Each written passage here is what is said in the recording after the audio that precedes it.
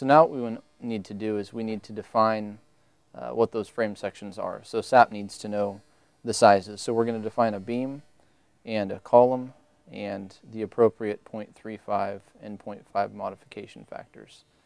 So we want to go here and we want to say add new property, and what we want to do is we want to do a concrete element.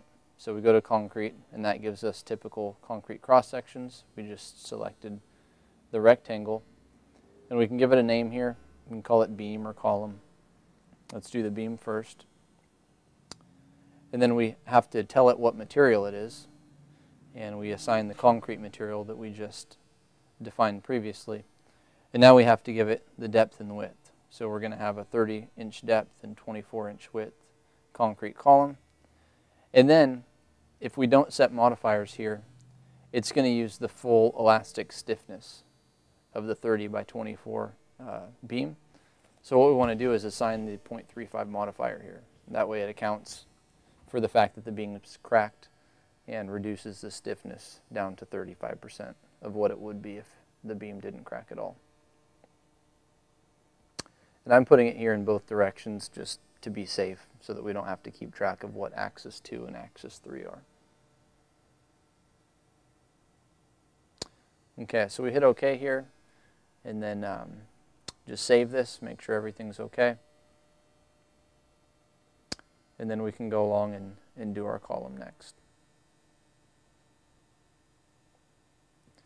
So let's go through and hit add new property again, and now let's do the column. Then we'll use the same concrete material. We'll start off with the interior column, assign the concrete material that we defined previously. And the interior column was 34 by 30. And then we want to set the modifier here to be 0.5. And the reason we're using 0.5 for the columns instead of 0.35 is because there's axial load in the columns, and that causes there to be less cracking and causes more of the cross-section to be effective. So now we'll just go a little quicker.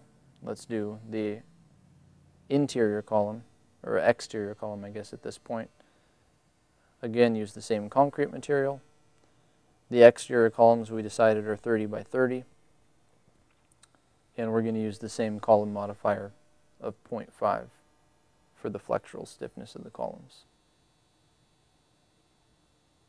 Okay, so now, once we finish this, then SAP will know what the dimensions are for the beams in both the interior and exterior columns, and also know the modifiers that we want to use so that it can get the stiffnesses correct for all of these types of elements that we want to use. So we'll hit OK for these, save our entries, and then after this, we have to move on and assign where these cross sections go in the frame. Because at this point we just assigned what the cross sections are and SAP doesn't know where they are in the frame.